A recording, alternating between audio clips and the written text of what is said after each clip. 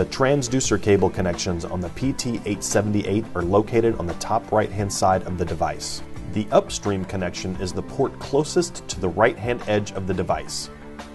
The downstream connection is located next to the wireless infrared communications port. The upstream and downstream cable connections are identified by color code, red for upstream and blue for downstream. To connect your PT878 flow meter to transducers, insert the Lemo connections of the transducer cable into the Lemo sockets on the PT878. Lemo connectors utilize a self-latching system that locks the connection in place once the cable is inserted into a Lemo socket. Align the Lemo connectors so that they are being inserted straight into the socket. Gently push forward until you feel and hear a slight click. The upstream cable, color-coded red, connects to the socket closest to the outer edge side of the PT878, while the downstream cable, color-coded blue, connects to the socket right next to the wireless infrared communication port. To disconnect Lemo connectors from the PT878, you must first gently pull back on the outer release sleeves, which release the latching system of the Lemo connections. While the outer release sleeve is pulled back, gently pull straight out on the cable until the Lemo connector is out of the socket. If you do not use the release sleeve and attempt to pull out the Lemo connection properly, you may damage the cable and have to order a new one. Male Bnc connections are utilized on the opposite end from the Lemo connection side of the transducer cables.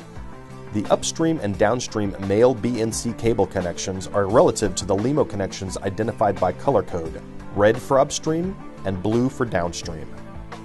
Transducers are outfitted with female Bnc connections to allow the transducer cables to be connected. Female Bnc connections have locking posts on each side of the connector. The male Bnc connector has grooves in the outer shell that allow the locking posts on the female Bnc connection to be securely fastened.